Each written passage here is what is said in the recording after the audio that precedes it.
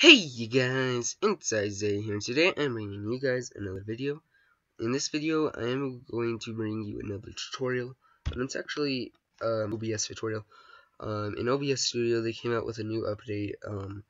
I might do some more tutorials on this, if you guys would like me to. Basically, as you can see, I cropped out some of my face cam. In my latest OBS tutorial, I showed you guys how to on OBS Studio, and it was completely different. But they updated it, and now it is actually 100% the same as the last versions. So all you're gonna want to do is make a new one. I'm actually gonna do this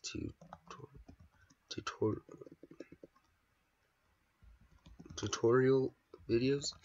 You can name it whatever you want, obviously. I'm just gonna do that, and then what you're gonna want to do is add a. So you're gonna want to add a window capture. So let me do that really fast.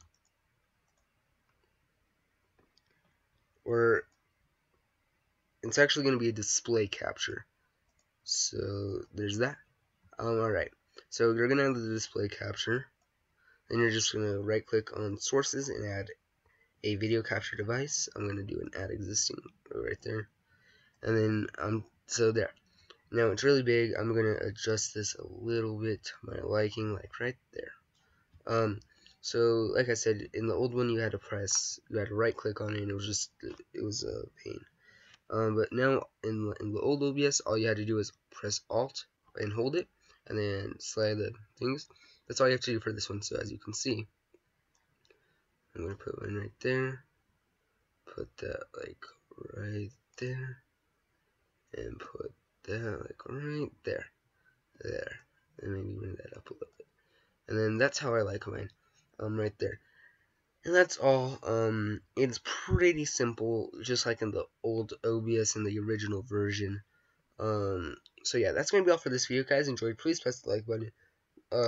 Subscribe for more content, and as always, I will see you guys in the next video. Peace out.